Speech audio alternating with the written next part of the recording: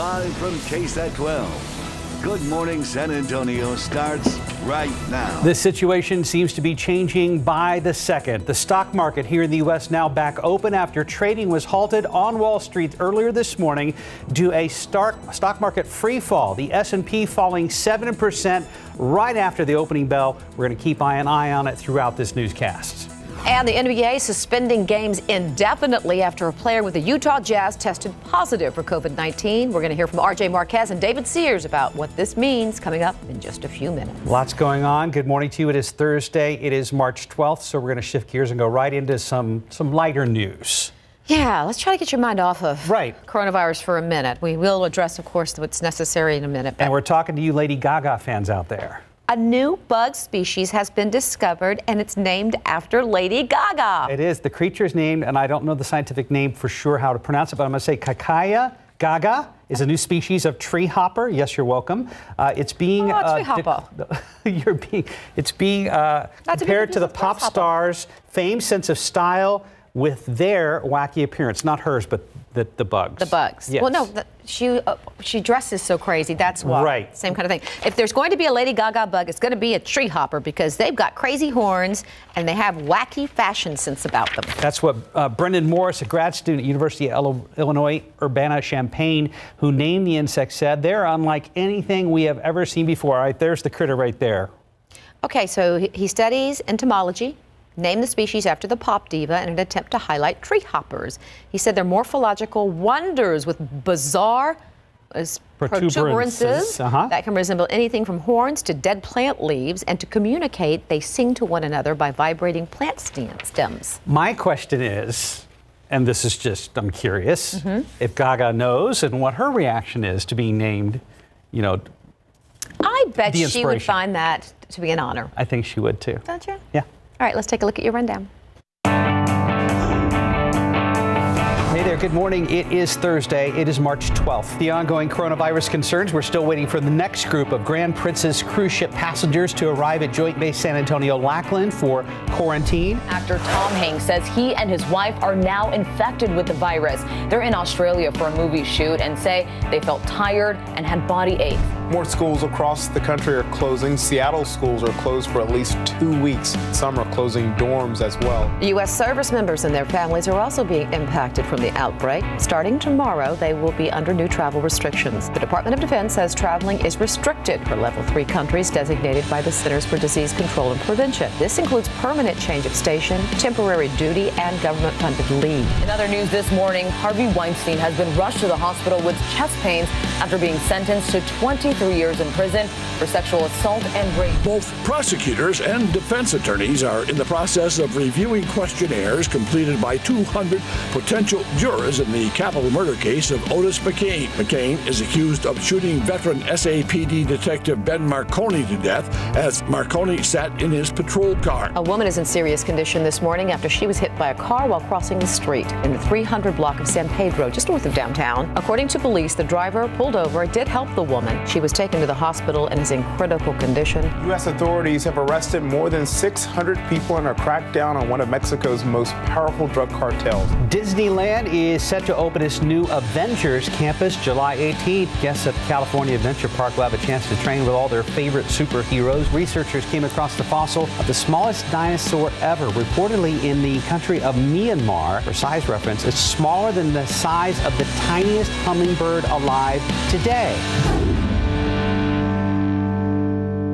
Okay, you know, all the coronavirus talk, and there's worry about you going to your doctor's office and getting tested because if you do have it, exposing other people. My cousin, Susanna Boyd, who lives in Atlanta, Georgia, just posted this, and I thought home to CDC. Yeah. And she just posted this, and I thought this was fascinating. She said, my doc sent an email to all patients that if you're sick, your car is your waiting room. You call to check in, and when it's your turn, they will escort you directly to the doctor so you're not waiting with non-sick people. She said, why don't they do this all the time? I'd much rather be in my car waiting, listening to my music and stuff than stuck at chairs in a doctor's office. Right. That's a very interesting take. Some of these precautions may have seemed peculiar maybe 24 hours ago. Not so much today. Stay in your car. We'll call you when it's your turn, and we'll come get you. Right. Right. Interesting. Story continues to evolve. Much more coming up, including a little bit later on with the Texas Tribune. Got all the angles covered here in Texas on coronavirus. Absolutely. Speaking of having you covered, weather-wise, we have super meteorologist Katie Blake in the house. Good morning. Good morning. Cloudy start to the day this morning, as you just saw out on live cam. We've had those low clouds begin to fill in right around dawn this morning. They'll be around for a few more hours out there, but I do expect we'll get to see some sunshine this afternoon, and that'll help to warm us up into the low 80s. I want to show you the very latest pollen count. We are getting into the heart of oak season right now, and oak is high once again today with a count of 720. Everything else is moderate. Mold, hackberry, and mulberry also a little bit elevated as compared to the past couple of days, but oak is still our problem allergen today, so that may make you feel a little bit stuffy as we get here into the heart of oak season. 67 outside right now with the dew point in the low 60s. It is really humid out there. No fog here in town, but there is some patchy fog out there. We'll take a look at visibility coming up in just a few minutes and let you know what the weekend is looking like in your full forecast. That'll be along in just a bit. Guys, back over to you. Thank you very much. Right now we're looking at 1604 Kyle Seal Parkway, and we've got an accident out there. Appears to be in the clearing stages out there, and it does appear to be affecting at least one lane of traffic. I can't tell the direction, but it looks like it could be in the eastbound lanes of 1604 out there on the northwest side at Kyle Seal. All right, we need to take you to breaking news right now out on the city's south side. San Antonio police are investigating a deadly stabbing. This happened this morning around 7 in the 300 block of Gillette. Police say they found a 42-year-old woman and a 23-year-old woman, both dead at the scene. Officers believe the 19-year-old suspect is related to those victims. We're told he suffers from some sort of mental issues. We are still working on getting more information on this developing story. Look for more right here on KSAT and KSAT.com. All right, top stories that we're following for you today. We are still waiting to learn the name of a teenage boy killed last night during a shooting in far west Bexar County. Happened around 9 last night in the 11,500 block of Sangria Street. That's not far from Lone Star and Alamo Ranch Parkway. Right now, Bexar County Sheriff's deputies don't know exactly what led up to the shooting. They did detain a suspect at the scene, though. His name has not yet been released. Well, growing concerns over the coronavirus across the country have led to a number of cancellations and some pretty major changes. That's right. Several coronavirus-related stories have come out in the last 24 hours, including just into our newsroom. The UIL Boys State Basketball Tournament will go on as planned, but only with a limited number of fans in attendance. The tournament taking place today through Saturday at the Alamo Dome here in San Antonio. People who have already bought tickets will be able to go, but no additional tickets will be sold. You can find more information on KSAT.com. Well, other coronavirus headlines this morning. President Donald Trump suspended travel from Europe for 30 days beginning on Friday. The Houston rodeo shut down 11 days early, and several local universities have expanded spring break at least one more week. Plus, the NBA announced it is suspending games indefinitely. Indefinitely, and that brings in RJ Marquez now, and he's here in the studio. David Sears joining us live as well to talk more about this huge decision from the NBA that affects just about all of us Spurs fans. Right, I don't even know where to start. I don't either. Yeah, so we'll get to you in just a second, David, but RJ, yeah, I mean, well, I think the important thing to know is that we were kind of trending to this point already. It seemed like the NBA was going to make this decision to play games in empty arenas for the time being, but the tipping point was always going to be if a player tested positive, which is what happened last night. And within, I would say, 15 minutes, the NBA sent out a release saying that all games were suspended indefinitely. Now, that does not mean that the season has been completely canceled, but they are going to take a break here. Teams are still going to be able to practice. Teams are still going to be able to report to the facilities. But right now, they are taking full precautions to avoid the spread of COVID-19. All right, we've got more on this, and David Sears is standing by more. David, you covered the professional leagues now for decades. This isn't a strike. This isn't a lockout. What is your take on this unusual turn of events?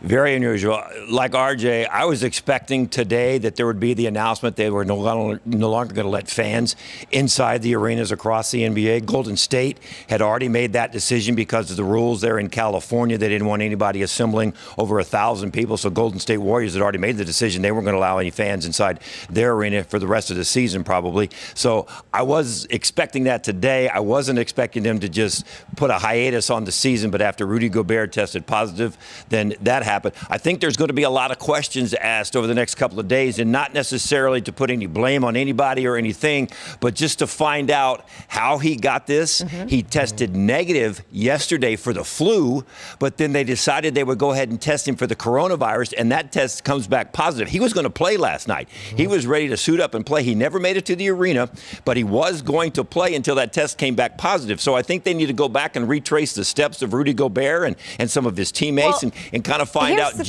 so we'll know, not necessarily to put blame, so we will know how he got it. Well, here's the thing, RJ. I mean, they're such close proximity, and there's a lot of contact between these players. So isn't it also true that they said anyone who's played against them for the last 11 games, they're to self-quarantine? Well, for the past 10 days. For the past 10 days. Now, here's the thing, that they've identified, obviously, the 5 teams that played against Utah over the past 10 days. It was not the Spurs, but Utah did play Cleveland, and, of course, the Spurs did play Cleveland on Sunday night. So this is kind of a little bit of a domino effect of this. Now, I mean, this is the ultimate 6 degrees of separation here, because all these teams play one another and they are all interacting with one another. So yes, those 5 teams that Utah did play over that 10-day period, the past 10 days, they've been told to self-quarantine. Of course, the Spurs did play Cleveland, so we'll know a little bit more about that. And to be honest, this isn't hype. We're just connecting some possible dots here. That's what it is. Right. Yeah. Oh, so David? And I think that's a good question, is how deep does this go? How wide can this spread? And it also sends a message to everybody in this country and even around the world. Anybody can get inflicted with coronavirus. Right. It doesn't matter who you are. If you're in the wrong place at the wrong time next to the wrong person, you could end up with that coronavirus. I mean, here is a highly tuned athlete, and he gets the coronavirus. So it can happen to anybody. So do what the CDC tells you and follow their rules. We're out of time, guys, but real quick, I got to ask the question. To our knowledge thus far, do we know whether anybody on the Spurs staff or personnel or players have had any issues or been tested for anything yet? Do we know? Nothing official. Nothing official. Marco Bellinelli had been battling an illness, but he played the other day. So I'm assuming that he was cleared to play, but there's been nothing official. And I will say, on the Spurs part, they did a great job the other night of setting everything up kind of on the fly, having a lot of hand sanitizers ready for the media, the players. So yeah, they did a great job with that. And you know, we'll see. This will take a little bit of time. I do feel bad for all the workers at the AT&T Center that this is now affected and all that. And there was a second Utah Jazz player who's being tested, and we're waiting to find out. Emmanuel Mudiay was the other player that was reportedly being tested as well. So we will find out about that. And of course, the Jazz players too. I mean, the entire roster. They all have to. All right. Guys, thank you, David. Thank you for your insight, sir. And we'll obviously more to come on this in the coming hours and days. Thanks, guys. Yeah, we'll see you in a few minutes. We're here at Legoland, so we'll be back in just a few minutes. All right, that's a deal. RJ, thank you. Look, by the way, you got a second? Yeah, sure. You got a second? You got a second? Here might be the last fans and basketball players you see for a while on the court. That's theoretically possible. All right, that's David, the replica of the arena here at Legoland. All right, thank you, guys. Right now we're at 9:10. We are at 67 degrees. Since the beginning of the coronavirus outbreak, South Korea has tested hundreds of thousands of people. We're going to take a look inside the facility where researchers developed a test kit for the disease in under 3 weeks. What's the availability of testing for the virus here in the Lone Star State as of today? We get an update from the Texas Tribune later in this newscast. And the stock market, wow, not good. Down 1,800 points at 21,681. They've already had to stop trading once today.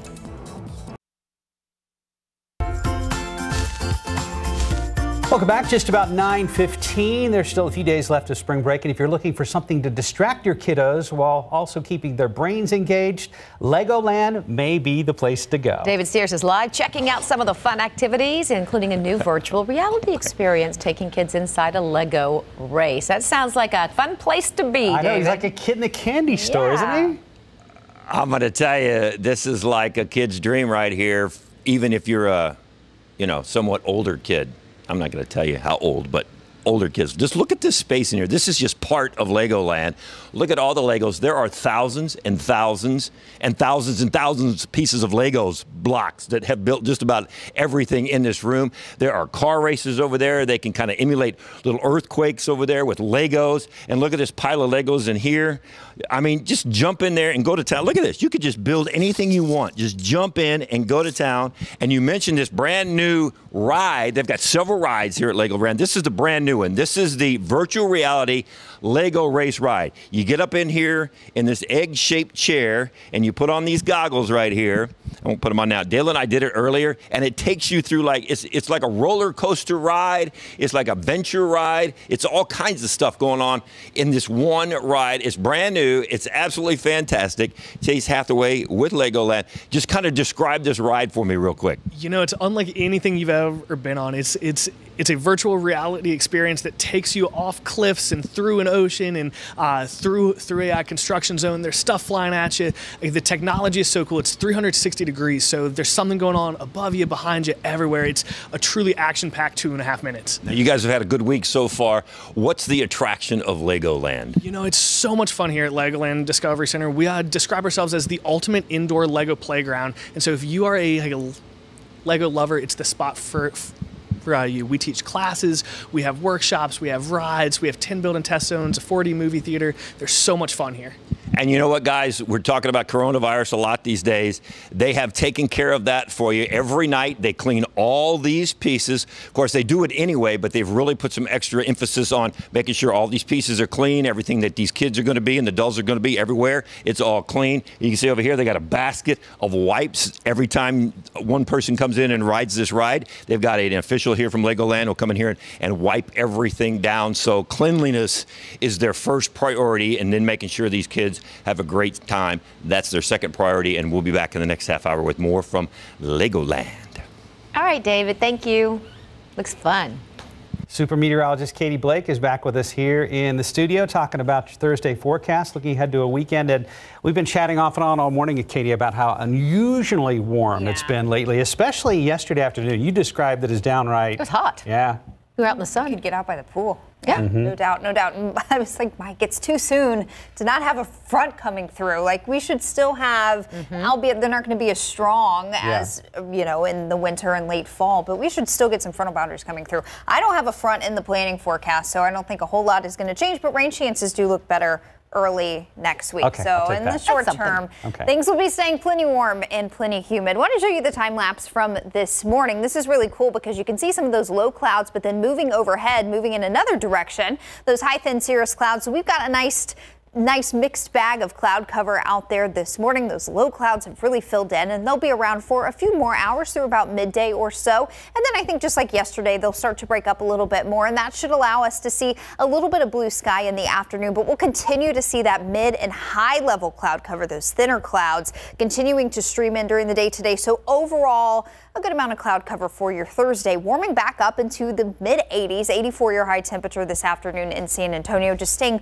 warm even into the evening hours. By 10 o'clock, we're still in the mid 70s with south winds hanging tough, 5 to 15 miles per hour. That will keep humidity and our dew points elevated through the course of the day today. Those higher dew points have led to a little bit of patchy fog, mainly west of San Antonio. Uvalde, you were down to 1.5 mile visibility just about 20 minutes ago, so things are improving there. 5 miles in Rock Springs, 7 miles in Carrizo Springs. Overall, not too bad. We didn't have too much dense fog out there this morning, and it's just unseasonably warm. Low 70s down on the coastal bend, low to mid 60s up in the hill country, and you just feel every little bit of that humidity out there this morning. Look at satellite and radar. We don't have anything showing up radar wise, so no rain out there, but plenty of cloud cover. And as our visible satellite starts to fill in, you can see here, especially off to the southeast, some of those lower clouds that have filled in. But what really catches your eye is the higher cloud cover that continues to stream in from the west. And this cloud cover is going to stay fairly consistent even into the weekend, just because of what's going on in the jet stream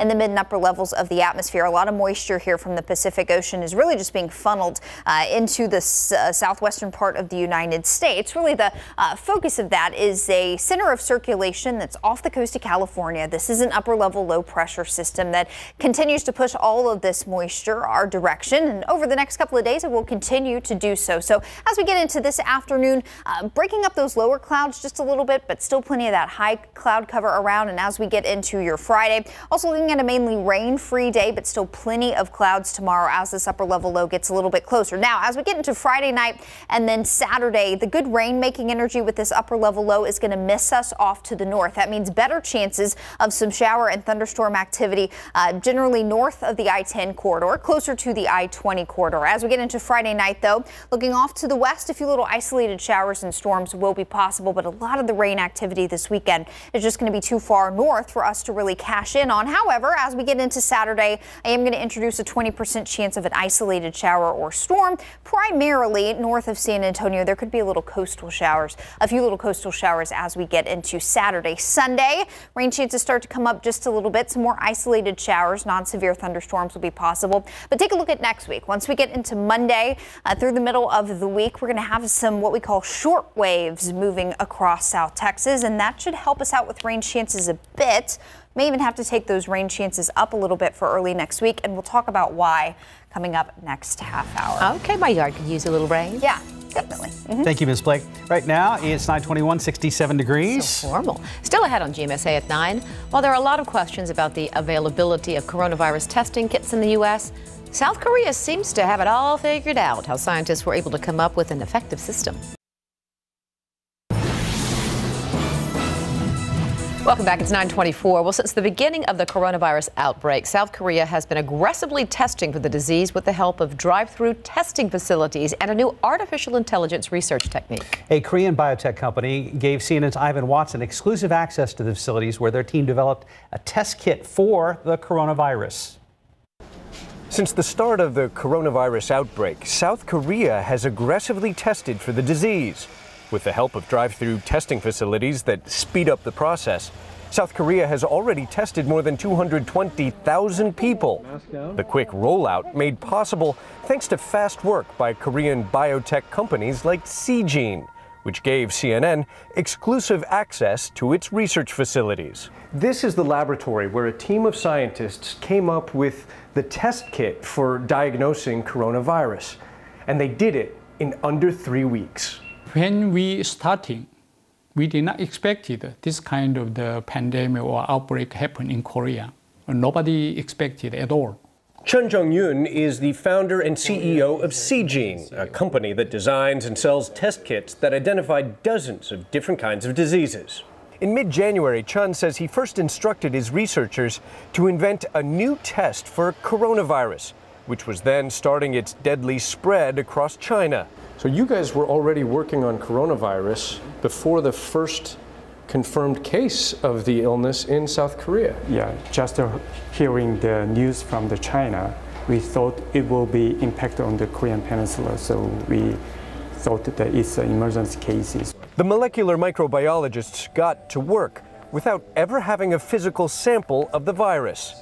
Instead, they relied on a genetic blueprint of the new virus distributed by the World Health Organization and health officials in China, highlighting 3 specific genes. Seegene's scientists then had to come up with a way of spotting those coronavirus genes in future samples taken from patients. Was there more pressure than usual? Yeah, because it's an emergency case, rapidly spreading the coronavirus into our countries. Not long ago, it would have taken Seegene 2 to 3 months to come up with a test. But using artificial intelligence, you were able to come up with a test in less than 2 weeks. Right. That's pretty quick. Yeah, very quick. Chun says on February 12th, the Korean government fast-tracked approval of the new coronavirus test kit less than a month after Seegene started working on it. These 6 vials, some of which only contain a teardrop worth of solution, are what you need to conduct tests on 100 patients for coronavirus. And that can be completed in just 4 hours. Seegene is now working overtime, even drafting scientists with PhDs to work on the assembly line. That's how much demand there is right now. Yes, crazy demand. Not only from domestic market, also from the overseas market. The demand is urgent because identifying coronavirus is one of the best ways to stop the spread of this disease. Ivan Watson, CNN, Seoul. That's fascinating. Fascinating stuff. And I was thinking about that the other day. The people who are working tireless hours, sleeping on couches, or not sleeping at all right now, not only trying to figure out how to fight this, but how to beat it. Yeah, and they're coming up with vaccines, but of course it has to go through the trials and all of that. And we're going to talk more with Alana Rocha about that coming up. Much more ahead on GMSA at 9. Is your kid a picky eater? I'm a picky eater. We have simple ways to get your kiddos excited about some healthy snack options. You're not a kid. I'm a kid at heart. Yeah, you are. School districts around Texas grappling with how to handle the coronavirus. We get the big picture from the Texas Tribune next. Of course, the big topic of discussion, not only in San Antonio and Texas, our country, even around the globe, the coronavirus. That's right. Alana Rocha from the Texas Tribune joins us this morning for our Tribune Thursday. Good morning, Alana. How are you? Good morning. Let's talk about the coronavirus. Local health officials said Wednesday they did not know how a Houston area man who tested positive for the virus this week became infected, suggesting the first signs of community spread of the virus within Texas. Speaking of that, how readily will testing be available? Do we know? No, I mean, we know as far as, well, local health officials and state health officials can't tell us how many tests are available or how many they should have access to in a given day. The state can tell us that what they can process as far as the state health labs. The largest one can process only 26 tests a day. That's one of 10 labs that across the network, the governor says, can process about 125 tests a day. So not a lot when you look at our population. And obviously, if this is a community transmitted case down in the Houston area, people are going to want to know who has it and who doesn't. And local officials are still prioritizing who gets the testing as far as somebody who exhibits symptoms and has had contact with a positive case. So, you know, it's alarming. We have seen an increase in the number of tests that are available to communities. But like I said, again, they're prioritizing those given the limited testing availability or limited processing at the state level. Well, at least 2 Texas public school districts have temporarily canceled classes over concerns about exposure to the coronavirus. And across the state, hundreds of other school districts we know are weighing in on when and whether they might follow suit. So what factors are they considering when to decide when and if to close a school? Well, this is a local decision. The Texas Education Agency at the state level is offering guidance, but it says really, you know, this is up to the individual districts. 2 big things they're weighing. One, a lot of kids get their main nutrients and meals at school through free and reduced lunch. So, you know, the Texas Department of Agriculture is working with the federal government and districts in getting waivers to see how they can feed these kids if classes aren't in session. The other consideration they're looking at is how they can virtually teach them should it come to that. A lot of districts have, you know, access to tablets and Chromebooks for every student to send home, but those students don't all have access to broadband internet. So you're seeing creative solutions, some expensive, sending kids home with hotspots or trying to figure out how they can get access or kind of distribute the internet to these students' homes. 19 of the 38 Texas members of Congress are over the age of 60, the age at which medical professionals say people are most at risk for serious complications from the virus. I guess some decisions are going to need to be made there. What are they weighing, Alana?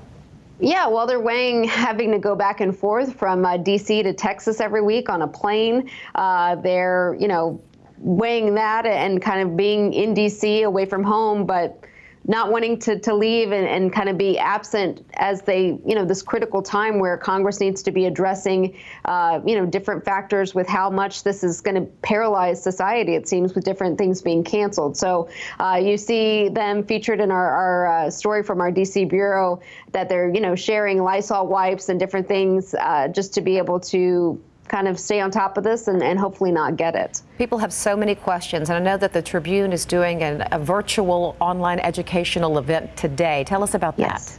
Coronavirus 101. I'm sitting down with Jason McClellan at UT in the McClellan lab, where they did a major breakthrough in creating a 3D model, atomic scale model of the virus for other labs to use to develop vaccines. But we'll talk about treatments and everything else, and you can tune in at 11:30 Central, texastribune.org. Alana Rocha from the Texas Tribune. Thank you. As always, Alana, have a good rest of the day. Thank you. Again, texastribune.org, 11:30. Hey, just to mention as we go to live cam here and then to Katie, Congress, again, we want to mention Congress shutting down the Capitol, House, and Senate office buildings to the public through April 1st as a precaution. All right. Do you need an umbrella as a precaution in the next couple days? I'm going to try to distract everybody with Thank you. I appreciate that. A little bit of weather talk here. I want to give you a look outside. All that separates us from a lot more sunshine and a little bit of blue sky, it's those low clouds that have filled in pretty nicely over the past couple of hours. But there are some peaks of sunshine getting through. Temperatures across Bexar County are in the mid to upper 60s with a pretty persistent south wind in place, keeping things very humid out there this morning. As we head into the afternoon hours, 74 at lunchtime, 84 your high temperature this afternoon. With that cloud cover breaking up just a bit, we're not going to see completely clear skies this afternoon, that's for sure, but a little bit of sun as we get into the second half of the day to help warm you up just a little bit more. I want to give you a look at today's pollen count as well if you missed it last half hour. Oak is still our problem allergen today. That was a little bit of magic there for you. Oak is our problem allergen today. It is high with a count of 720. Mold is moderate. Hackberry and mulberry are moderate today as well. But just a reminder that we are getting into the peak of oak season now. It typically peaks in late March and early April. That's where we are. We've seen some high readings the past couple of days, and you can expect oak to stay very elevated for several more weeks as we get into April. Sarah Spivey has a great write-up on ksat.com right now about why oak is such a problem this time of year and why the oak leaves actually fall off this time of year. So go check that out on ksat.com. I'll be back in just a bit to talk more about rain chances in the coming days. Mark, Leslie. Let's check the roadways. Okay, we can do that. Here's 35 at I-37 right now. Things are looking great. Stalled vehicle there on the shoulder, 35 at Evans. All right, everybody, it's the perfect place for kids to play while keeping their brains engaged. We're talking about Legoland, of course. Has lots of activities for kiddos of all ages, and our expert kiddo, David Sears, is there live with more from Legoland. Hi, David. What you got now? Hey, look at this. Even the fence looks like a Lego. How's that, huh? Pretty cool. We are right next to one of the rides. This is the King Quest ride here inside at Legoland. You ride that ride and you save the Queen. She's going to have to wait because we're going to show you something else, though, before we save the Queen. We may come back and save the Queen later. She's just going to have to hang in there. I want you to look at this. Is mini San Antonio in here. Check this out. Thousands and thousands of Legos built with some of the iconic buildings and scenes here in San Antonio. You see the Alamo right there and the Cenotaph, and then next to that is the Marriott River Center Hotel. There's that Freedom statue from downtown. And check out the tower, and look at the top of the tower up there. Dale's going to pan up, and I want you to look. The restaurant goes around. Look at that. The restaurant in the tower in Legoland goes around in a circle. Now, you guys will love this one. This is the Emily Morgan Hotel. And you remember, the Emily Morgan Hotel is haunted, guys. So there you go. You push that little button right there, and look, there's ghosts in there. Listen. Ooh. Leslie, this is your favorite one. I know you're going to love this one. King William, construction going on. That is so cool. The guy in the jackhammer fixing the roads just for you, Leslie. The streets are open. They've got cars going around the streets. Look at the traffic lights right there. Detailed and yes, the vehicles on this track. Oh yeah, it's amazing. Courthouse. Vehicles even stop at the stoplights. Look, watch it. Well, he's got a green light over there. Oh yeah. There's Sunset but it's Station. It's not accurate because those lights are in sync. Oh. Well, you know, they work on them every day here in Legoland. And there's the cathedral right there. And then on this side, it's replicas of all the missions here in San Antonio, other than the Alamo. And one more to show you. One more. This over here is the Alamo Dome. Oh, it's my full goodness. of fans, and there's two football teams playing on the floor. Look at, there's the Secret Service up there just in case somebody really important shows up. They got those guys ready. And then I like this guy. He's fishing. I don't know why, but he's fishing. I don't know what he'll catch. Maybe he'll catch the score later. Okay, look. So you got the players on the field. Watch this. Let's see if we can score a touchdown. You got to stay away from the. Oh man, I already got tackled. So we'll keep going and see if we can score. We're at the 50. Look at that. We're at the 40. I see your little guy how about running. that, huh? At the 30. Go. Go. Look at that. Oh, Wait, if you he's stop, at the that means 20. you got Oh, no, you're tackled, going so you the got to wrong start way. again. So there you go. Well, he's backing up because I got tackled. So then touchdown. Score touchdown. Game over. So That's fun. this is just one thing you can hang out and do here in Legoland. So you got all this interactive stuff for the kids. This is a fantastic place. Open at 10 a.m. till 6 p.m. And it's just $22 unless you order a ticket online. Before that, it's $19. But see, here's the trash truck right there, Dale. Look at it. He stopped at the red light. And all I'm this, not sure if the blinker works. And but he stopped at the Legoland red is light. in the shops at River Center, right, David? Inside River Center Mall, so you don't have to worry about being outside. And everything in here is clean. It's sparkling clean. It's awesome. Great place. I Come on cannot down. believe the See y'all later. detail. Wow. Pretty David, cool that's super stuff. neat. Thank you so much for the tour. I even saw the Tobin Center in there. I mean, they've got everything. David, thank you. Right now, 9:41, 67 degrees. When you're going on a road trip with the kids, you always want to make sure you have plenty of snacks. If you're hitting the road anytime soon, you want to tune in because you don't want to miss the creative and simple ideas for snacks on the go. Been a rough day on Wall Street. That would be a bit of an understatement. They've already halted trading once, and right now the Dow is down about 1,800 points at 21,730.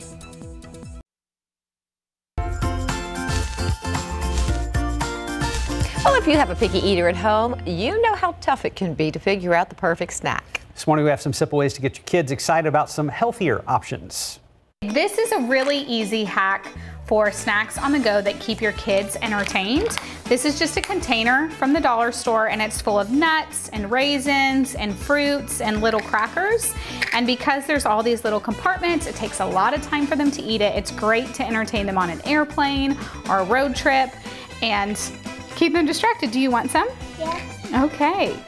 Here are some other on-the-go snacks that I love. So this is a really easy on-the-go snack that is actually really healthy and nutrient dense for them. So just get some cheese, some meat, and some nut or seed crackers. These are Marigon cracker. You can get these at H-E-B. There's a few other brands that are nuts and seed based. Olives are a great snack because they're high in fat. Do you like olives? No. Oh, yes, you do. A lot of kids don't like them, but if they do, this is a really good on-the-go snack. And then beef sticks, these are from Costco, and these are really small and perfect for kids to get them fat and protein instead of filling them up with sugar. Same with these bars. These actually have vegetables hidden in them. There's tons of good products out there on the market that you can take on the go. Just watch the sugar and the artificial dyes. Give it to me. Hanging out at home, why not share? Not sure what to do with your kids today? We've got you covered. We do right now on KSAT.com. Simple things you can do to keep them busy. Just look for all these stories in the KSAT Kids section.